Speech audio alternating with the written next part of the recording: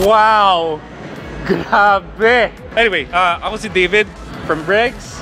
You might not know me, but yes, I am David. And here beside me is Alex Valdez. I'm Alex Valdez, also known as Bagyo Gamer, game developer of Good Night and Mama Mo.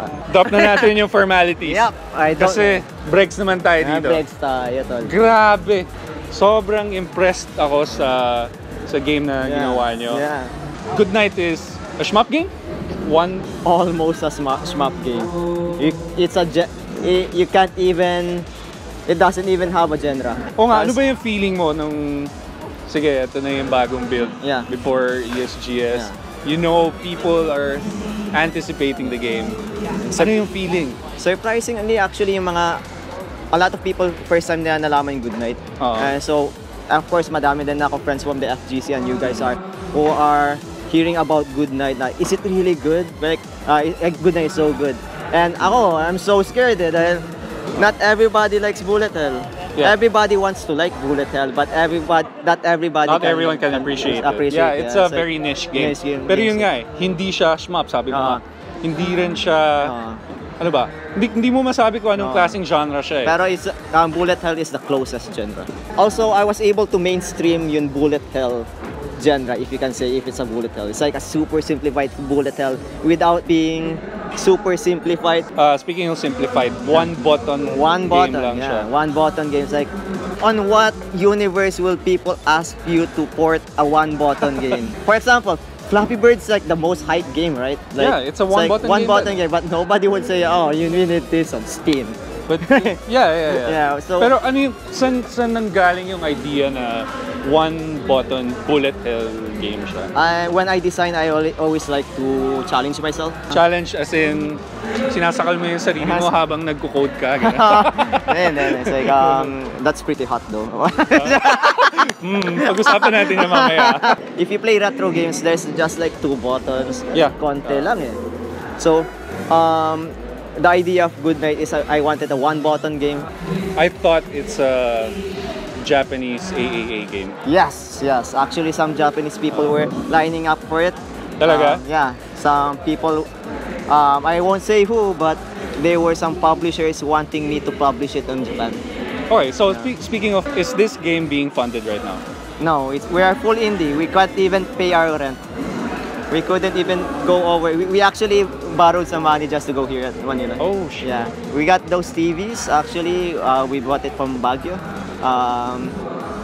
Except Steve. Ang daming gamit niyan, ha? Tingnan mo, uuwi pa sila ng Baguio bukas. Yeah. Though, we really need money. If you guys can give us money, we're actually hoping to have a crowdfunding campaign. Bigyan so... ng pera ngayon. Release nyo na bukas. Bigyan kitang pera ngayon. People are begging for an early access. Yes, please. Yeah. But here's my wish. Because I love the community, I love the fans so much. I'm telling you guys that people were lining up and they were making their own meta on the first day. People are helping each other out. It was like an FGC, like people are saying, can I play next? Yeah, and they line up back. Yun yung pinakamagandang na-witness ko sa Good Night. Yung naka-create kayo ng community, culminate sila sa genre na super niche. Diba? Like, if possible, we got that crowdfunding campaign up. I want to make Good Night with you guys. I want to have start Good Night right now, and every month or two, if you crowdfund with us, let's get a Discord, let's make a community. I'm gonna make a level maker. You guys can make your own levels. Wow! And ambitious yun, ha? It's actually kind of coded right now, but we need some time. Okay, so are we expecting a test release build or demo build? For Bregz. For Bregz! Bregz! Sige, cut na natin to. Nakuha ko na yung gusto ko eh. So right now, PC ang platform niya. PC. Will we ever get to play it on other platforms like consoles? Switch. Kasi meron siyang Switch Joy-Con support. Yeah, so, we all love Switch. Yes. Yeah, we're Nintendo fans. And lahat ng shmup games ko napupunta na sa actually sa Switch. Shmup is so good on Switch right now. Yeah, it's the perfect it's a perfect actually, platform for shmup. That's why I'm kind of flattered. It's coming from David. you have this really cool game design taste. Like you like the really weird games. I really enjoy that about you. Yeah, so you check out dojins, like game dojins. Those are hard. Those are really crappy good games. Like yes, but something in me na na-attract ako sa mga that ambition. Games, Nararamdaman mo yung ambition kasi sa mga games. Yun yung habol ko yung mga kahit hindi siya finished, kahit crude game siya. Meron pa ring pinaghuhugutan yun ng designer, ng artist. So parang there's still a reason bakit nila ginawa yun, and I wanna know yung story behind it, hindi lang yung game itself. Actually I love reading dev stories, man. I design games with the music. I think of that in mind. Napansin ko nga yun. So stop Ramon. We're talking about Ramon, the music of Good Night. Very good. Kanina nung wala ng tao, narinig ko na yung sound ng game. Wow, shit, ang ganda ng quality ng game. That's what sometimes makes the game. Yeah, it makes the game. Quality ng sound. And good job on that, Ramon.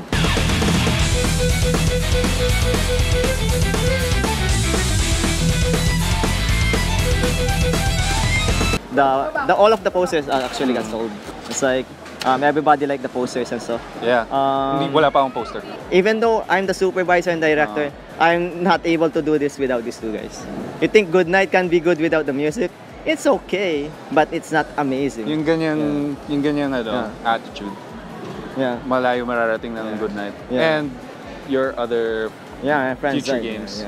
Oh man, congrats. Thanks, man. Future games, man. I have a lot of ideas. We both surpass each other's expectations. Words can't describe, man. Like, I can't describe it in one sentence. Yung game. And you guys did a very good job. Hindi lang good pala. Great, wonderful, amazing. Thanks, man. Ibang klase. Anyway, this is David from Bregz. Salamat Josiah sa camera. This is Alex again, Alex Valdez. Team Good Night. Makikita niyo yung page dito or sa taas. Ewan ko kung saan man. Pwede rin sa video description. I'll see you guys again. At huwag niyong kalimutang have fun.